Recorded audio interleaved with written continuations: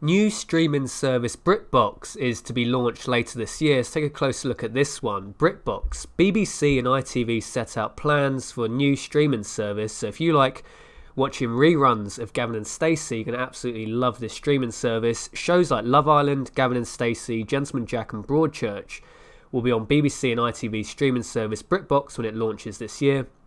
The broadcasters are joining forces to set up the subscription service in the UK as a rival to the likes of Netflix. It'll cost £5.99 per month in HD, launching between October and end of December.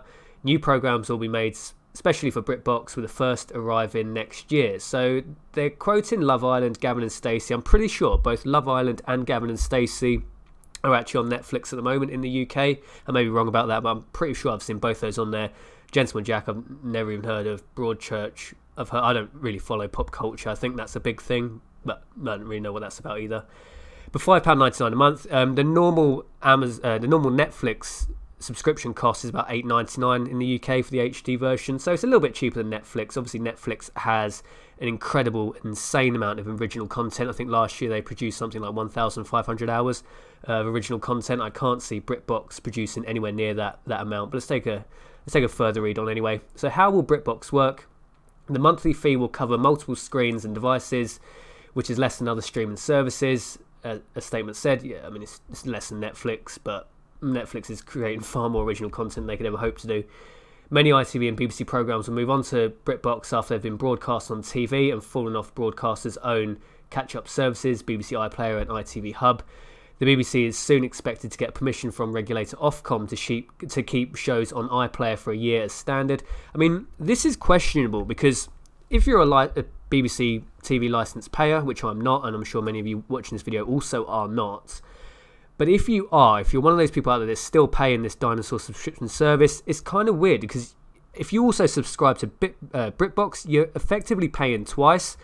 You're paying once through your TV licence, which is to fund BBC content, so you're paying that £155 a year. You're paying that once for the BBC to produce content. And then they're charging you again through BritBox to watch the same content you've already paid for once. So seems a little bit of a scam to me. I mean, I'm surprised the BBC. I'm not surprised the regulators are kind of questioning this. It's kind of like going against. I mean, I'm all for this. Hopefully, long term, this is an end to the BBC licence fee. This model, hopefully, in the future, when it comes to renewing the BBC's charter, they can say, well, you've been running a subscription service for like the last however many years. Why don't you just use that model permanently? But it's a bit questionable if you're paying for the TV licence once and then you're paying for BritBox again. Dodgy ground as far as I'm concerned. Just say I don't really care. I'm not going to use this subscription service. I'm also not a licence fee payer, so I'm sure some of you out there probably still are though. As well as recent shows, it will also be home to thousands of hours of classic British comedies, dramas and documentaries.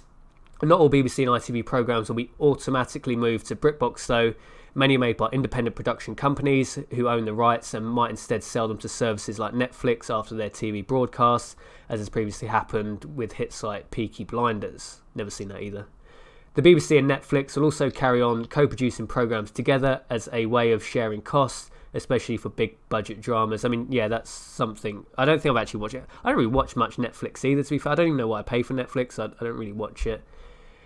Why are the BBC and ITV doing this? Normally rivals, the two broadcasters want to get a foothold in the fiercely competitive commercial streaming world against the likes of Netflix, Amazon, Now TV, while Disney Plus and Apple TV Plus are launching soon.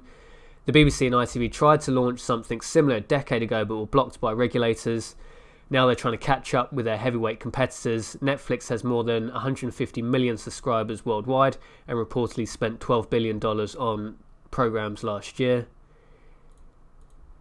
Netflix saw its share price plummet this week though after adding fewer paid subscribers than expected in the last 3 months, with price rises blamed. I mean, Netflix is getting quite woke. It's one of the reasons I don't actually really like Netflix programs that much anymore. Probably a year or two they weren't really as woke as they are now. Everything on Netflix seems to have a mild political agenda, which just makes it you just want to switch off. If you're watching light entertainment, you don't have a political narrative throughout the storyline, which in my opinion Netflix does have.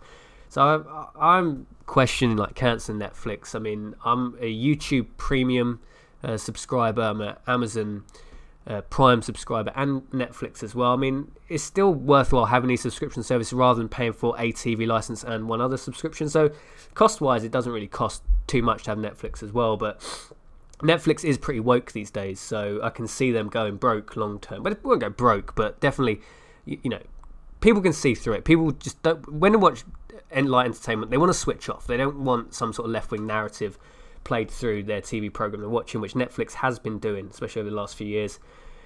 Let's read on. The BBC and ITV launched BritBox in North America in 2017, showing programs like Midsummer Murders, Poirot. I don't know about pop culture, and I think that's an old thing, is it? Poirot, and Only Fools and Horses. It now has 650,000 subscribers, which ITV chief executive Caroline McCall said was exceeding its targets. I mean, I can see this being popular in America, where they have less access to like British TV programs. I mean, if you're a license fee subscriber already, and you watch things like UK TV Gold and all these like reruns, they're already on there, so I don't really see the appeal. I don't think this will be as popular in the UK as it probably is in America. I don't know, maybe ITV, BBC are expecting that, maybe thinking like North America really is their core domain. People love things like Only Fools and Horses, Mr. Bean, all that classic English comedy over there. But let me know your thoughts and opinions on this. Probably the interesting points to take away from this, as far as I can assess, you won't need a TV license to watch BritBox, so this could be a nice stepping stone for people moving it away from paying for a TV license, which is quite expensive, £155 a year, to something slightly cheaper, while still maintaining access to some BBC programmes. I mean, if you're not fussed about sport and news, like the stuff that really has to be live broadcast to get any, you know, kind of benefit from it, if you're just looking at the classic comedies, maybe this BritBox will be a good stepping stone from people that are trying to get away from the TV license to something cheaper. So I kind of support it going down that avenue.